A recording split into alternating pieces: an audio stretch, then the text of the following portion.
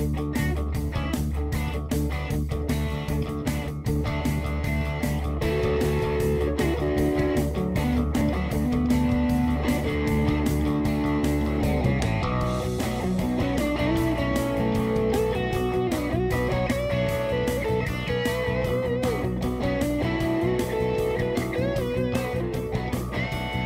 and welcome to Wisdom for Life, where we shift through philosophy to find practical advice that you can use in your everyday life.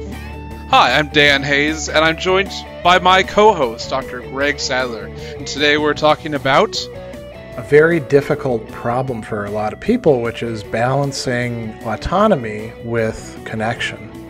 So this is something we've been talking about back and forth for quite a while as a theme, and we thought it would make a good show topic. So why is this such a big problem?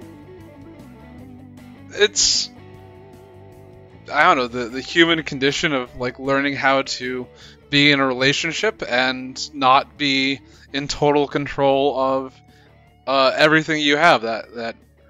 And a lot of times we overshoot thinking that is going to be the best way to go about things. What do you think? Well, I think we've got like two compatible but often competing goods at play here. We'll talk about what autonomy is in just a bit, but let's just throw the word out there and say it's a good thing, right? So being autonomous, developing as a person, getting to make your own choices, we usually look at that as something good. And then we also value connection with other people. And, you know, what we're talking about here could apply particularly to romantic relationships, but it could just as well apply to friendships or other kinds of partnership, or even, you know, work colleagues, fellow students, roommates. You know, there's this need that we have as human beings, at least some of the time, for being involved with, being intimate with, being connected with other people. So, you know, it would sound like, okay, well, that's not a problem, right? You're just two autonomous people, or, you know, maybe multiples of them within some sort of, you know, matrix of connection. But I think for a lot of people, this winds up being quite difficult and sometimes quite scary. And then you can have two people who reinforce each other's tendencies with this as well. And you know, so, you know, this show is about philosophy. We're going to talk about some philosophical concepts that can help with this. But just very broadly speaking, I think that a lot of people, you know, when it comes to relationships, it's sort of like, you know, doing other preparatory work. You know, the best time to have done something for a crisis was like 6 months ago to start training for it, right? And then the second best time is now, when you're in the middle of it.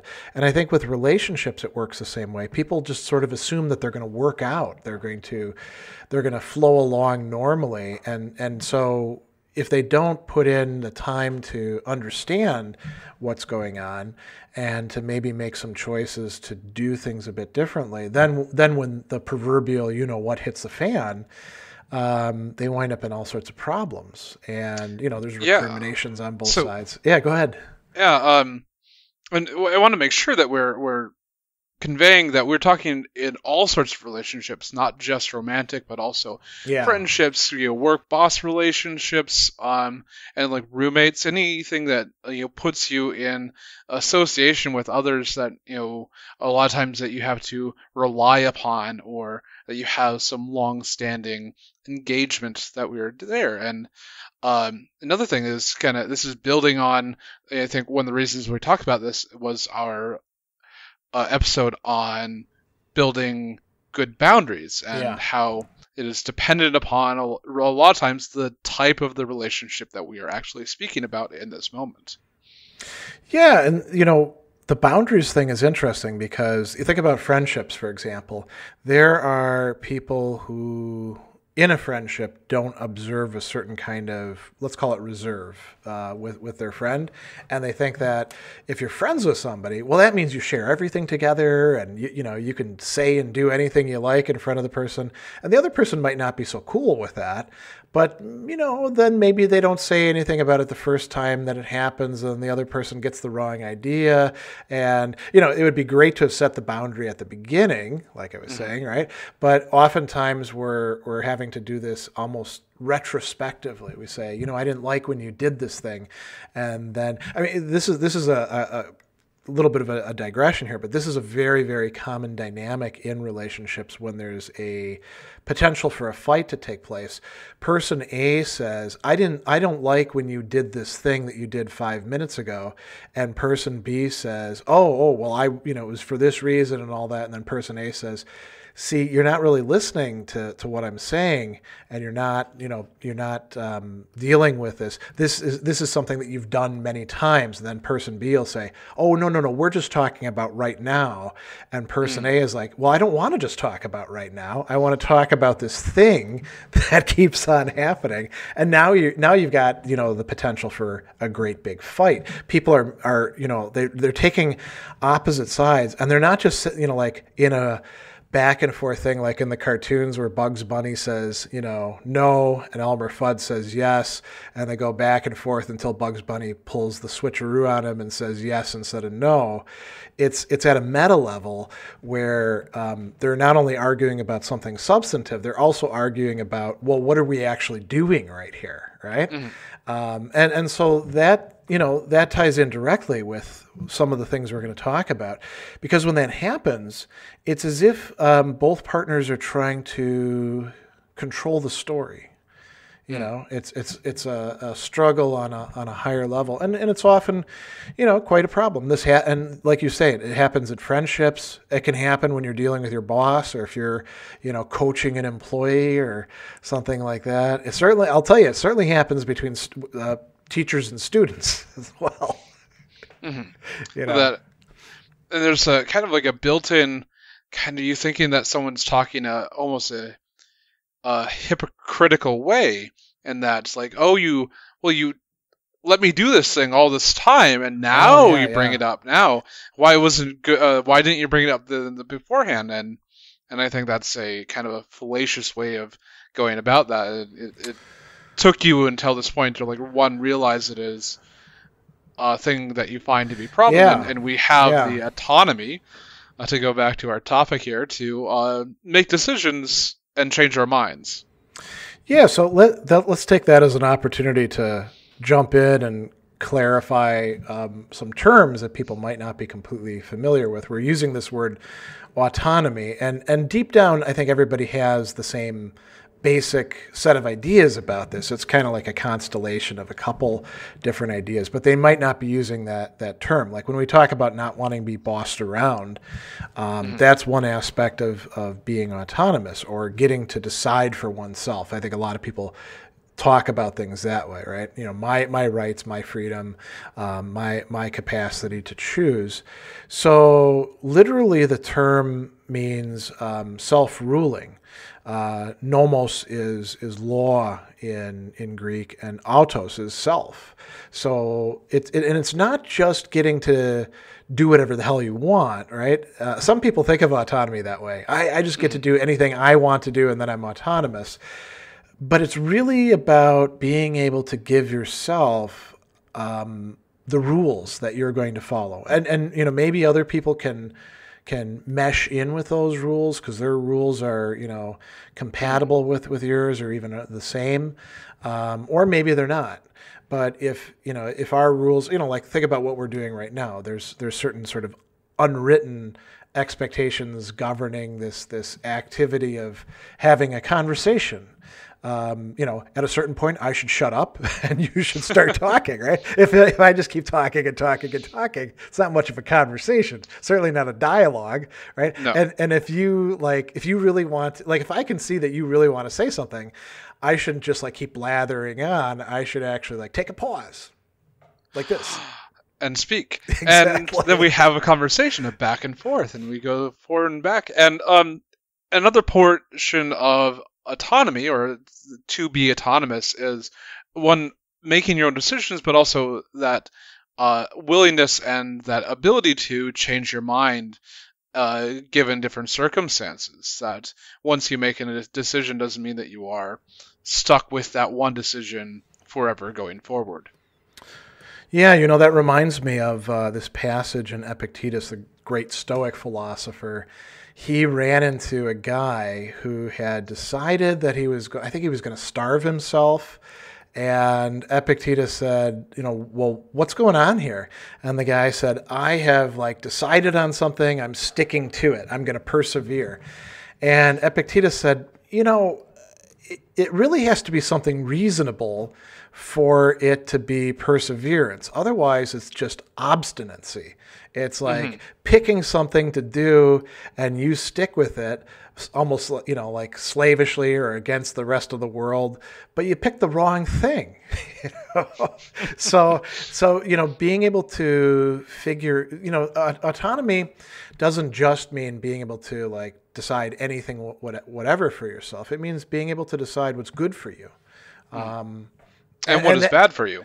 Exactly. Yeah. So that you can reject it. Yeah. Yeah. And that changes as we get older. I mean, I think about stupid stuff that I did at almost every stage of my life, including well into my 40s.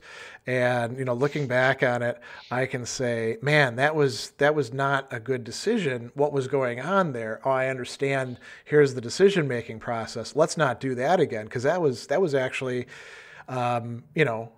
you behaved autonomously in a sense, but you certainly didn't get yourself any closer to what's good for you. And sometimes you entangled yourself in what's bad for you. So there's a lot of aspects to autonomy. Now, why is it so difficult to be autonomous in a relationship? I mean, aren't relationships these easy things to manage where we both approach as individuals and, we kind of work out a social contract rationally between ourselves? No? Oh, it's like oil and water, but wanting so badly to mix. We are, fundamentally social creatures, but it is also so difficult for us to sit there and be happy with all the other decisions that the people around us make. And especially the closer we are, the closer that we feel like those decisions that they make affect us. So, you look at your father and their teenage child, and they do something that they consider to be uncool, and they cringe as if they are being destroyed and that their entire lives are falling down because their dad made a pun or something out in public. That the closer that we are, the closer we feel the connections and those effects and that reputation bring in. Yeah, even if you don't even know anybody in that crowd and in the being in public, you can have that being embarrassed of your parents thing as a not just a teenager, but also a preteen as well, I think. At least going by my kids. Recent experiences. Actually, I've been pretty fortunate. I haven't had too many times when my kids are like, "Oh my God, this is terrible! What you're doing? You're humiliating me in public." But there've been a few cases, and I remember as a kid, going through that myself. Do you remember that with your parents or not? Yeah, to a certain extent. I was pretty. You're a reasonable kid in that regard. Yeah. I don't know if it's reasonable, but in that regard, I was. Yeah, and we can have similar things too with our friends. Our friends can embarrass us, or we can embarrass them, or our work colleagues, especially when we take them to other contexts. Think about the holiday parties. Those can be a landmine in a way. Yeah, the saying that I contain multitudes is absolutely correct. Especially, it's very much context dependent, and how I react and interact with you, because this is a radio show and we had to keep certain topics and certain words off of exactly the radio or the airwaves. That this is not a representation of me that you might get in a certain other context. Like if we were sitting around at the bar and, Yeah. having a few drinks and shooting the breeze. We're not going to use the word that we'd normally use for that. That's an example. Yeah, those are all interesting examples. So autonomy is something that can often be difficult.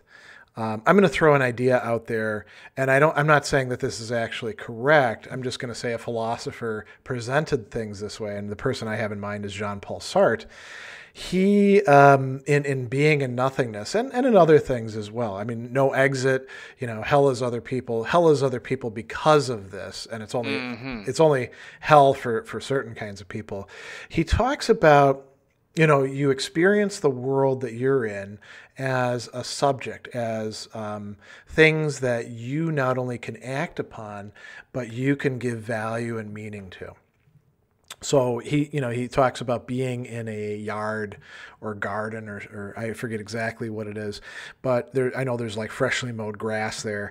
And he talks about how, you kind of constitute this world around you and you give it the meaning that it has. I mean, if you were from a place that didn't have lawns or anything, you might not know what to make of that mowed grass. And we've seen enough of that to just be able to ignore it and say, that's what it is.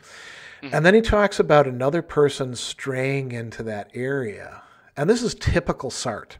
He talks about like all the meaning and freedom bleeding out of the environment into this like hole that the other person creates there.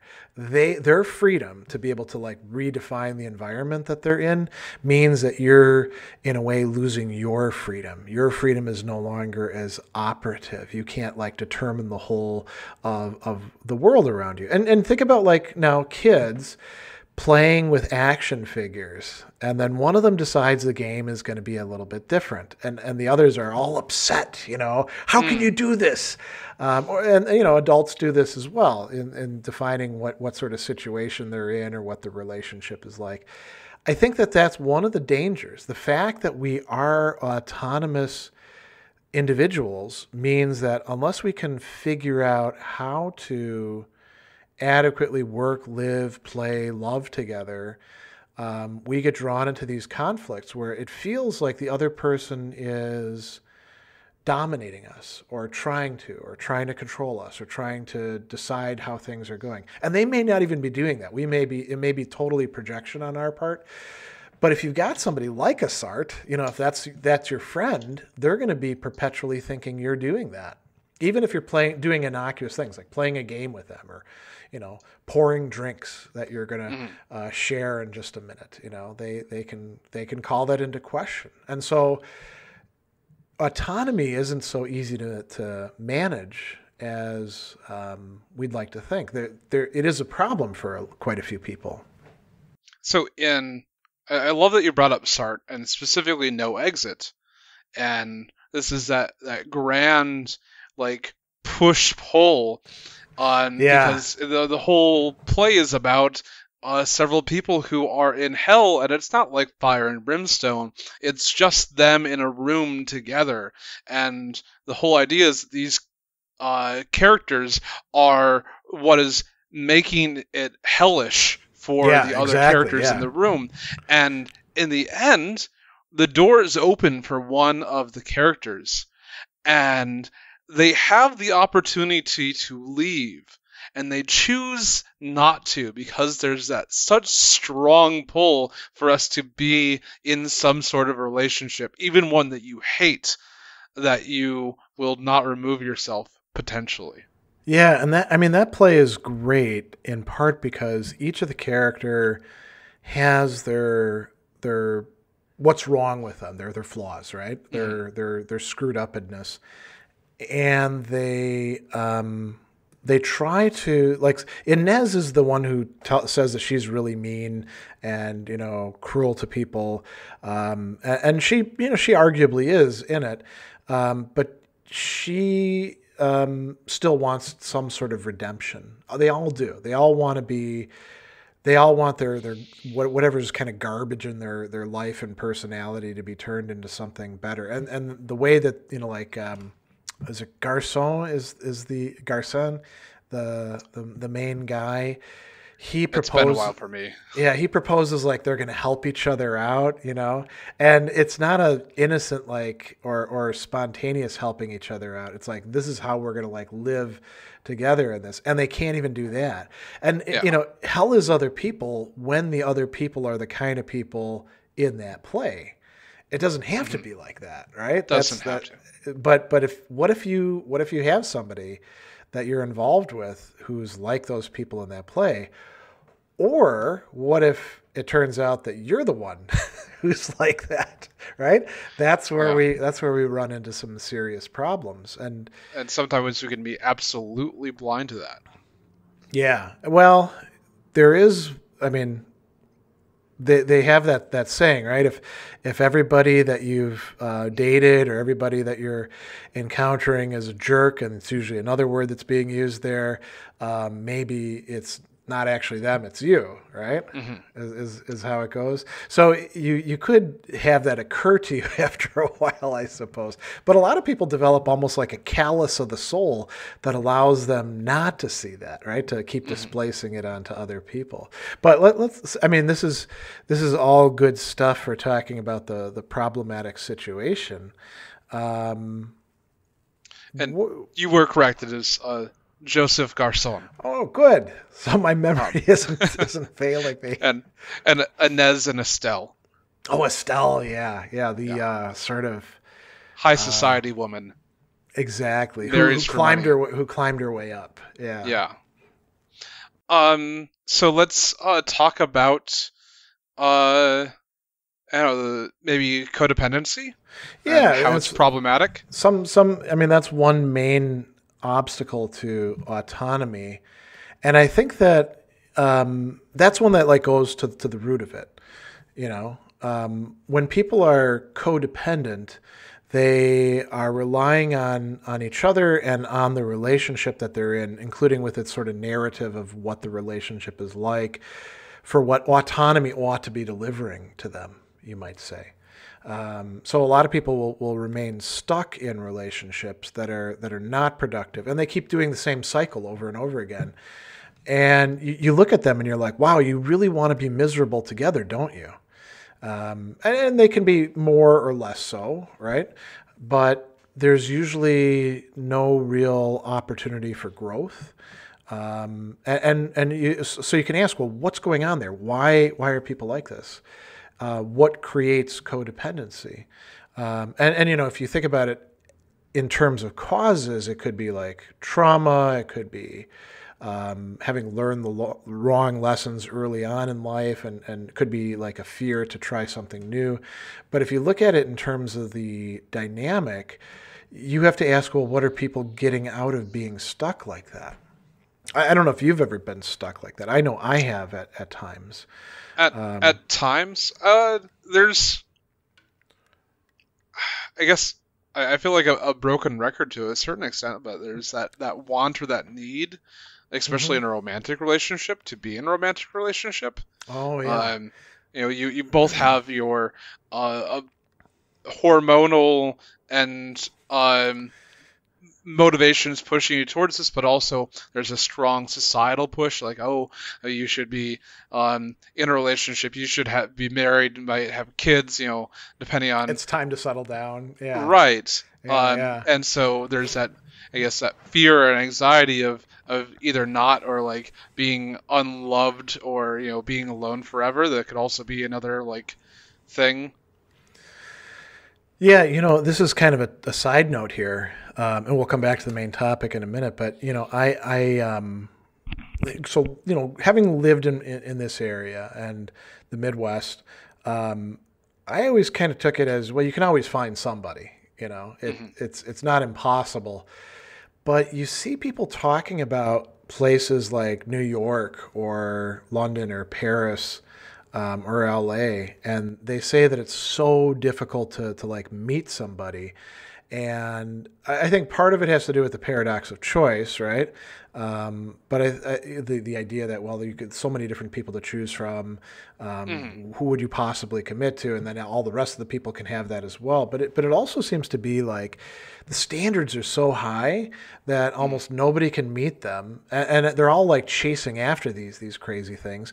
And you hear and read about all these people who are very miserable being alone, and then have, you know, like a string of unsatisfactory relationships with, you know, occasional glimmers of things being possibly great.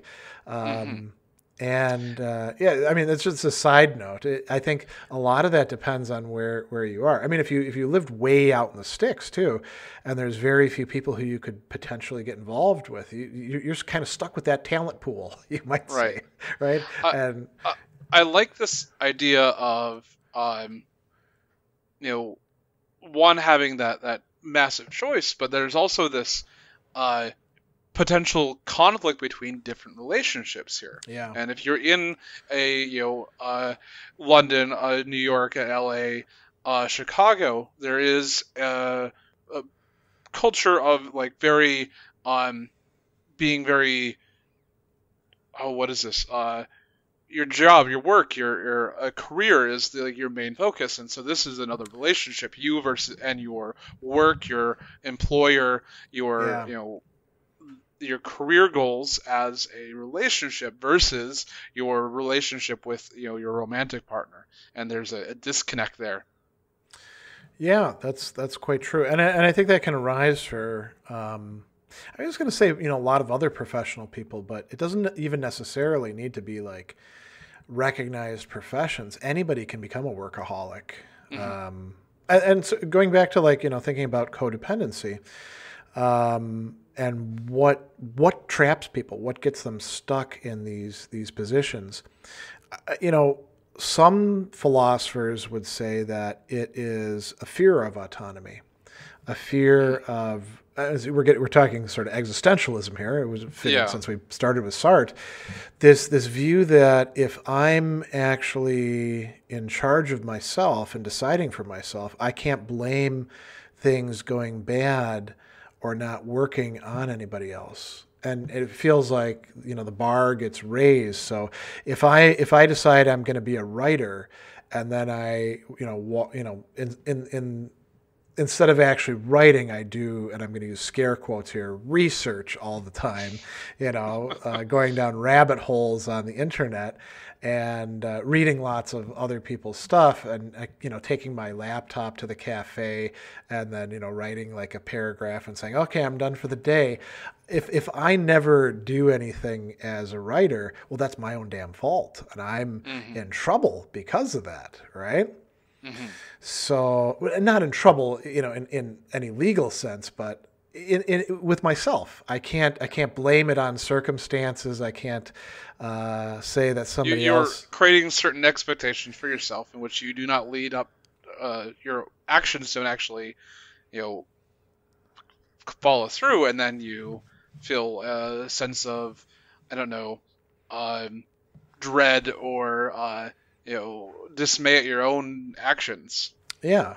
So in codependent relationships, when the two people have been in it for a while, they hold each other back, and that that provides a kind of almost like ballast that stabilizes things, but it feels bad. And then you can say, oh, if it wasn't for so and so, I'd actually be like taking dance lessons and, learning to be graceful, or, writing a novel, or, going to school and doing these things, or, making $1 million, or whatever it's going to be. That leads to resentment. Yeah. And it goes both ways too, because the other person says, I never held you back. I supported you this entire time. Yeah. But the kind of support that undercut autonomy. And I think there's a lot of people who, I won't say are comfortable in that, but they don't break out of it because they're more scared of what would happen. I mean, this is what existentialists call anxiety, or angst, anguish. It's sometimes translated as this realization that it is up to us. And so, oftentimes we have to have the courage to be autonomous, and that may require it feels like breaking down the relationship. It might be we might have a better metaphor saying like, sort of like, when you knock out the rotten walls from a house that you're going to remodel. Maybe the relationship doesn't have to go away entirely, but it does need granite countertops, new floor. Yeah. Hopefully the foundation is still viable. Well, that's a good point. You wouldn't really know until you start ripping away some of the stuff, right? Yeah. If we're using this housing built metaphor. on sand. Not just that, but like you peel the stuff away from the walls. You don't know whether there's rotten stuff behind there until you take that drywall down or plaster or whatever it is. Same thing with the floor, right? You rip up the carpet and rip up the floorboards. Now you can see whether you need to replace beams and, joists and stuff like that. And so the idea here would be, what is the actual cause of this anxiety? Is this something that is actually arising from this relationship? Or is this something that is derived from a previous relationship? Are you living this relationship, or are you living the bad outcomes of the last relationship? Yeah, so you're talking about when people have like a script set, right? And and again, this doesn't have to necessarily be romantic relationships. This could also be like employee boss, right? You had a bad boss, so you go in and you expect this boss is going to be a jerk, just like all the other ones have been. We often, or I'm a landlord, so like tenant, I had a bad tenant, and so I expect the new one to be potentially bad, or and they're not, or they're bad in a completely different way. That's true. People can often surprise us, not by not being bad, but by being bad in totally unexpected manners. Right? It's almost sort of like that thing with the, you can't make anything idiot proof, because an idiot will always find some radically new way to screw things up. Maybe we could say that about relationships. That is a very common issue with just like generals fighting the last war, people, or lawyers litigating the last case that they had, people living out something that's like the old relationship. So before this we were talking about people cheating on each other, and you were saying that was particularly damaging within relationships, right? Because once if that goes on, it's almost like whatever foundation there was gets eroded. And then if you head into the new relationship and you expect, it's just a matter of time, or, better keep that person away from people that they might be attracted to, or anything like that, it can almost, I don't want to say that it can become a self-fulfilling prophecy, because that assumes that the partner who do the cheating somehow was just, necessitated that way. And I don't want to, make that sort of claim, because that lets them off the hook. But, it could make things very lonely within a relationship, being, having the other person always just waiting for you to screw up, So I think we should talk about a little bit of zero-sum approaches, and how this is potentially a big stumbling block for making good, useful relationships. Yeah, so, when we talk about a zero-sum game, we talked about this before. Was it last time or the time before that? It's from game theory. The idea of a zero-sum game is a game where any gains that I have result in losses to you, and so when you sum everything up, there, it results in zero. And so this is in contrast to a positive sum game, where if we both, there's a potential that you gain and then I also gain. So, for example, chess is a zero-sum game, checkers is a zero-sum game, Monopoly is a zero-sum game. Settlers of Catan isn't, or is it? I guess only one winner? You can't continue. Usually, a positive sum game are usually continuous games. So the idea is to keep on playing and not to actually have a winner. Minecraft. Depending on what you're doing with it, like you're not being the kind of person who's what they call a griever who comes along to screw things up for other people. But you look at some of the things that people create in the Minecraft environment, those are definitely positive sum games. They create these giant cities and like, very who wants elaborate. a single skyscraper out in the middle of the cornfields of Kansas? There's no point unless you have other people and other buildings and other commerce around to actually be there. I'll tell you who. Movie villains. Yes. Well, that's not real life at all. So talking about zero-sum games, relationships can often wind up functioning like zero-sum games, right? And that's one of the dangers in this. And so, we should talk a little bit about how this connects up with our theme of autonomy. Why does people being autonomous, how does that connect up with zero-sum games? Why does that provoke the kind of reaction on some people's part to turn things into zero-sum games? I mean, we talked about the anxiety created by other people's freedom, and we talked about, I think you're completely right, there's this worry about past relationships sometimes intruding into present relationships. Is there anything else going on there with people wanting to be autonomous?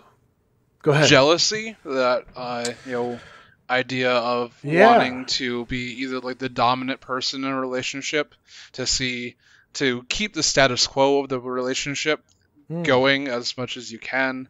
There's always power dynamics, and so sometimes the idea that someone would gain certain rights or advantages that they have feels like they are actually losing them themselves, when in fact they are not. If you are looking at it as a zero-sum game. Yeah, that's a good point. I guess another one would be like in a work environment, wages. If you know what other people around you are having, then but we do just about the same thing. Why are they getting paid so much more? Or they've only been here for X amount of years. How should they be getting this much money when I didn't get that for X plus 5 years? I worked in a place because it was a state university where everybody's salaries were public record. Mm-hmm. And boy, did that lead to a lot of issues. People would get quite upset over, because, the new people getting hired would usually get hired at a better rate than the people who'd been there for a while. Because, the wages would be increased, but only so much. And, you could see that the same cohort of people who got hired, some people might have negotiated, other people maybe didn't, and they didn't get paid the same. And it led to a lot of resentment. And it also led to people who were getting paid more feeling like, well, why are you so bothered by this? But going back to the zero-sum game, so it's a mistake to turn a relationship into a zero-sum game. That's not a good recipe for a relationship. And a lot of people seem to feel that in order for them to be autonomous, they have to carve out things in such a way that the other person can't encroach on their freedom. Mm-hmm. And it effectively turns things into a zero-sum game, which then it's not the same thing as codependency, but it seems like a way to create a failing relationship, doesn't it? Yeah. So it's an impasse. It's a way to not manage autonomy well. So, it goes back to that idea of you see that thing that maybe be in the common area and someone puts something up there, and now you're like, oh, but now I can't put something up there because they've already put something up there, even though it's supposed to be a shared space. That misunderstood feeling like there's been a encroachment on my area of influence. So is it possible to be autonomous oneself in a full sense and also allow one's partner, whatever the type of relationship it is, to be fully autonomous and for it to be a real relationship, not just sort of a, well, I've got my thing over here and you've got your thing over there, and every once in a while maybe, sort of like planets, our orbits will coincide for a little bit and we'll be in the same place at the same time. Not the same place at the same time, but at least aligned. Is it possible to have a robust, deep relationship and have two autonomous people? What do you think? Yeah, absolutely. That I think one of the things is you need to not feel like the things that your partner does in whatever relationship you're in, outside of your relationship are like things that will encroach upon your own relationship too. That people can have interests that lie outside of what each other like. That takes a feeling of security to be able to go along with that, right? Right. Yeah. And so I guess that would come down to what makes good relationships, and communication is definitely one of those things, and to be very open and honest, and to be very upfront about what you need and the information that you need from that person. And as long as you have good channels of communication and you are telling your partner that, and you will have a much better way of resulting having that strong relationship, even though there might be some autonomy within the actions there. Yeah, when we're communicating with each other, when we argue, when we fight, it's through communicating, and we can communicate in verbal and nonverbal ways. Giving somebody the silent treatment is a communication with them. It's, hey, you're a jerk, and I don't want to talk to you, and I'm gonna keep doing this for however long. One of the aspects of communication that ties in with autonomy that I think is quite difficult in relationships is, communicating is never just a matter of straight out information. It always involves values. It always involves how we feel about things and what we think about them and judgments that we're making.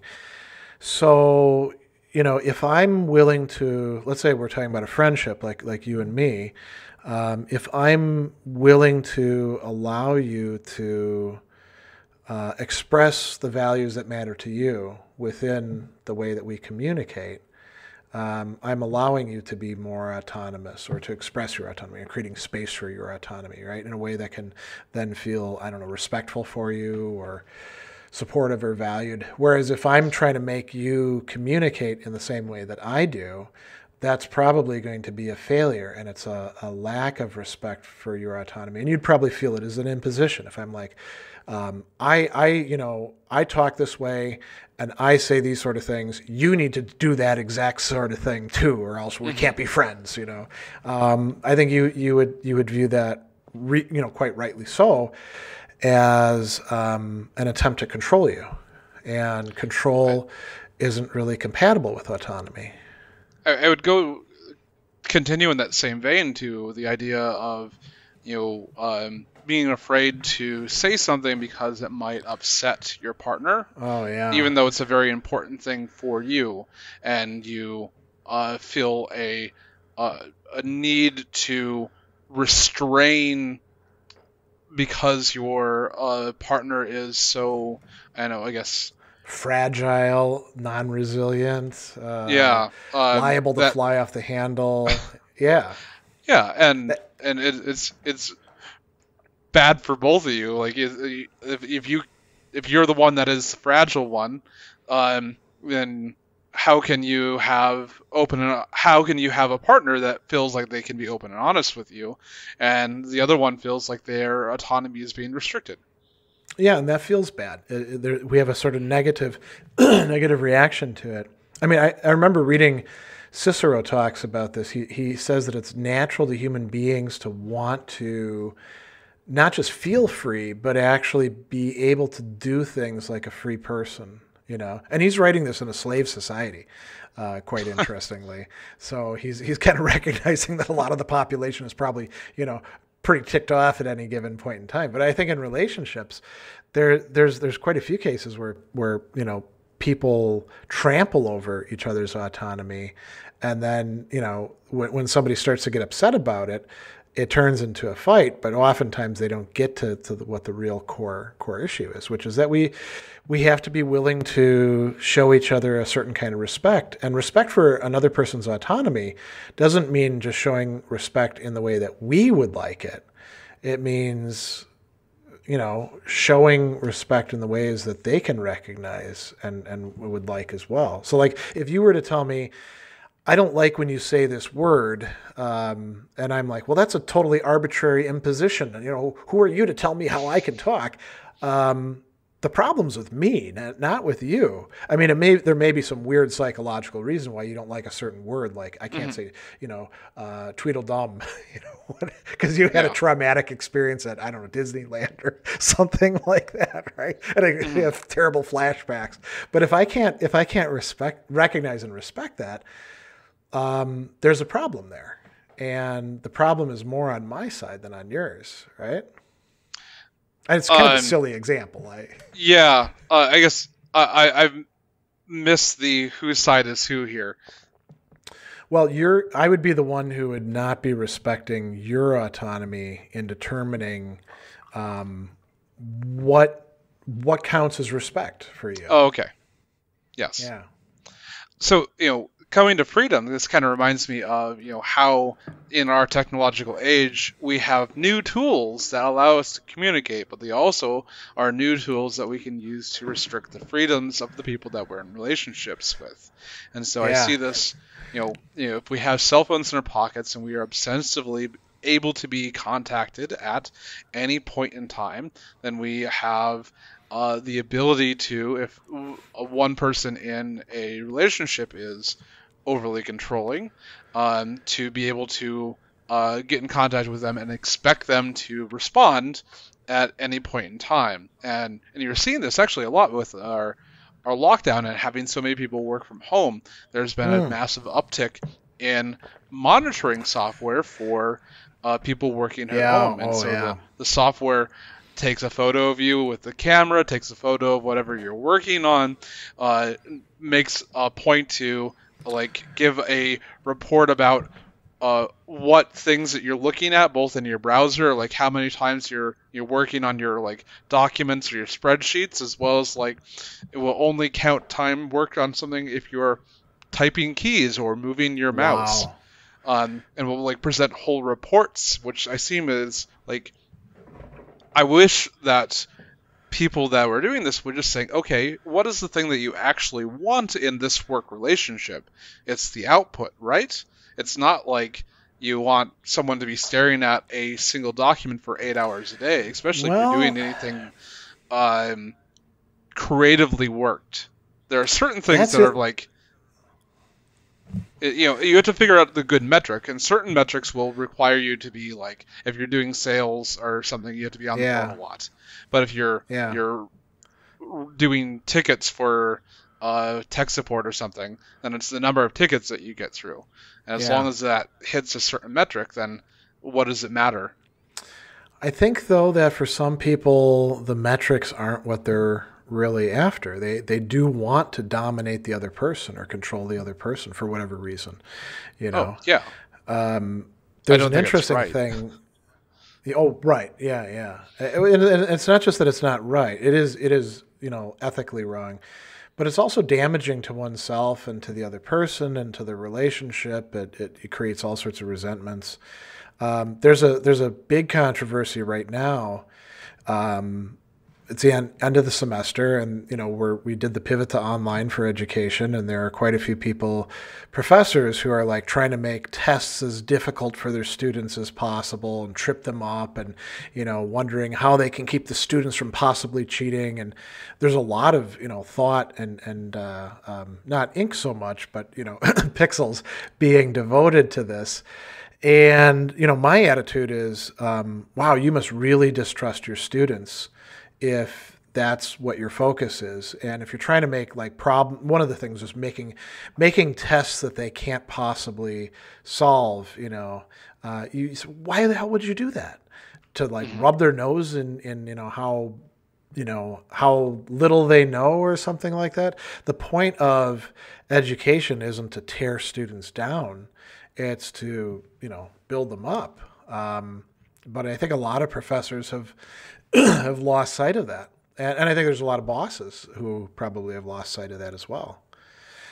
I remember a time where I took a 3-hour coding exam that was remote. And so they required me to install monitoring software on my computer. And they would not allow me to use the restroom once the exam started. And so about 2.5 hours in, I really needed to use the restroom. Yeah. And there's a proctor. It's like, can I leave to use the restroom? Like, no. And I'm like, well, why would I ever want to work for you if this is the way that you're going to treat me when I go into, this type of thing? It was a very bad experience on my part. I think we should hit that question really quick. Yeah, but that's actually a really good point. You could say this also very quickly about job interviews. If you go to a job interview and they treat you like garbage, why would you ever want to work there? Because that's the one time they have to show you, sort of like the date, Mm-hmm. If somebody's terrible on a date, why would you want to be in a relationship with them, right? But yeah, let's go to the question, which kind of ties in with the cell phone thing, right? Yeah. So there's from Redditor on Intimidator says, so it seems like she can't go half a day without calling me or texting me to help her with something. I always go and help because I'm a nice guy and I love her a lot, but she especially likes to do it when I'm actually busy and need to get things done. She expects me to take time out of my day, and believe it or not, my time is actually very valuable. To go watch her dogs for a couple of hours while she goes and does something fun. And he's asking, is this right or wrong? What do you think, Greg? I think that's a pretty screwed up relationship, most likely. And it's interesting that in just asking this is clearly, I would say, somebody who is in a quandary about this. They're wondering whether this is normal or this is abnormal. Even being kind of in the dark about that, I'd say is a problem sign. Wouldn't you? Yeah. It's I assume that this is a early relationship, and we're always rather blind and thinking wow, it's so great, and you get those endorphins. Yeah. Love is blind, especially in the first 6 months, and he's just finally realizing, coming up for air, and it's oh, this doesn't seem like I'm in a relationship where my partner respects my time and, I guess, my autonomy to a certain extent. Well, I think this is an interference with autonomy. If you're trying to get something done and do something yourself, and then you have somebody calling you and expecting that you should drop what you're doing and join in on whatever it is that they want done, that's not allowing you to decide what to do with your time, what to do with your day. There's probably a lot. Dogs are nice, but there's probably a lot more valuable things to do than watching dogs. It's not even going and spending quality time with your partner. It's, can you do this thing so I can do something else? Yeah, I think that's a real red flag. Mm-hmm. And so, one of the things that we were talking about a little bit earlier was communication. And this sounds like a relationship where some communication is happening. She's, texting him or phoning him and saying, I need you to do X, Y, Z. And he's saying, okay, I guess I'll change my day and do that. But he's definitely not communicating with her about how this makes him feel, or whether it shows that he's being devalued and what he would like in the relationship. So it seems a real problem to me. So I think we should move on to our practice here. Which ties in with this, I think, quite well, right? Would you please tell us about it? So, I think we can just call this a communication practice. Some of the practices that we've looked at are more action-oriented or mindfulness-oriented, where you're thinking about something. This has to do with how you're approaching somebody else. And the thing that it's absolutely centered on is doing something, namely telling your partner what it is that you want. And I think a lot of people wait until they've crossed a certain line and they're like, that's it, I've had it. Now I'm going to tell you exactly what I want. That's not the way to do it. The way to do it is to deliberately tell your partner at a good time, hey, this is what I need from you. This is what I want from you. This is what makes me feel supported or loved or respected or whatever it is in the modality of the relationship. And so there's a couple, you could say, components to this. One is thinking to yourself before you actually get there, well, what is it that you want to convey to them? What is it that you actually do want? Sometimes when we think about things, it turns out that there's a difference between needs and desires and wants and whims. Some of the things that we say we absolutely have to have are kind of, either negotiable or turn out not to be that important. So clarifying for ourselves is very important.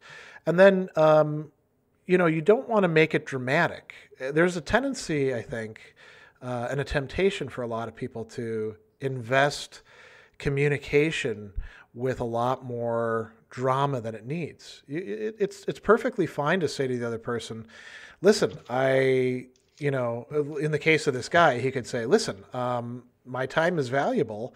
I would like to spend it on things that I want to do, or with you. I don't want to, for example, watch your dogs while you go off to do, whatever it is that you're doing. And you can say that to a person in a calm way without, bringing in all sorts of other extraneous matters, right? Mm-hmm. But that requires a little bit of practice, I think. So this reminds me a lot of some really good advice that I heard from Dan Savage, and it's a reframing device. And she says, good. When you two are fighting, you both need to remember that it's you two versus the problem, not you versus him. If it's you versus him, then they both lose. Yeah, that's actually a great way to frame it. And the problem isn't just a wedge to use against the other person too. It's mm-hmm. something that you want to try to resolve. So I guess, another thing that would fit in with this is reminding oneself about the value of the relationship itself. Mm-hmm. That, ultimately you want things to be better. I mean, this is where you can tell whether you're codependent or not. If you're codependent, you actually don't want the relationship to be better. You want it to stay the same. And this is where you can tell whether you're kind of sadistic or not, or cruel, right? If maybe you really do want just to beat the other person up, well, then it's up to them whether they want to stick around for that.